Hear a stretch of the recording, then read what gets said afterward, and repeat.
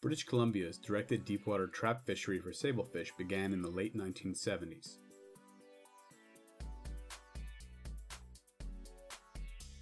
Established by harvesters in 1987, the Canadian Sablefish Association works with the Department of Fisheries and Oceans to protect the long-term sustainability of the fishery.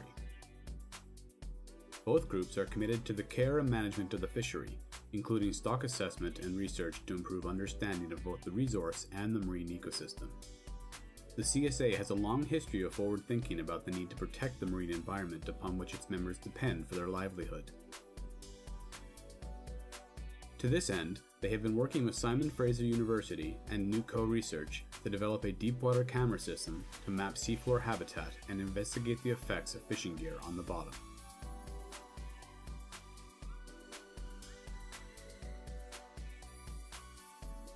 The TrapCam system has a 1500 meter depth capability with a programmable activation depth. It can capture HD video or 5 megapixel images with an onboard 5000 lumen LED lighting system.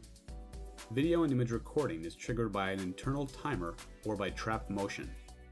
The motion sensor triggers the camera and lights while an onboard computer records acceleration, rotation, and compass heading with sufficient battery power for deployments of up to 5 days. The cameras can be mounted in existing trap gear with minimal effort. Traps equipped with cameras can be handled like standard fishing traps during setting, and during hauling.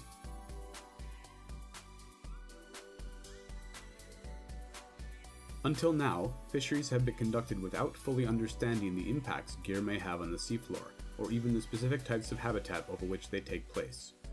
Our understanding of the organisms living in these habitats is also lacking, despite evidence of their importance in providing shelter and nursery habitat for fish species. The depths and uneven distributions of many of these species present serious challenges to researchers. Having individual traps with cameras provides the potential for high-quality habitat and species data over a huge spatial area. Camera-equipped traps allow mapping of habitat types, such as this muddy bottom with shrimp and brittle stars. These rocky volcanic outcroppings dusted with mud and supporting brittle stars, shrimp, and sponges, or this complex bedrock habitat with brittle stars and feather stars living on it. Trap movements during gear retrieval can be matched to instrument data. This graph shows trap movement over the course of a single deployment. Red, green, and blue lines show X, Y, and Z components of the trap acceleration. This area shows the rolling motion captured in the video. The actual impact of the gear on the bottom can then be estimated.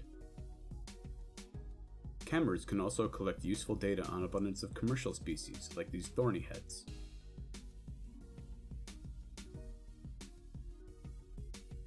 Or rarely filmed species such as the Pacific flatnose.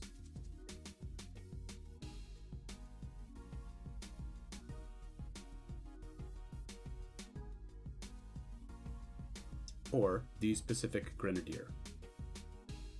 Including observations of behaviors such as feeding. These fish hover, head down, and pick off prey items from the bottom.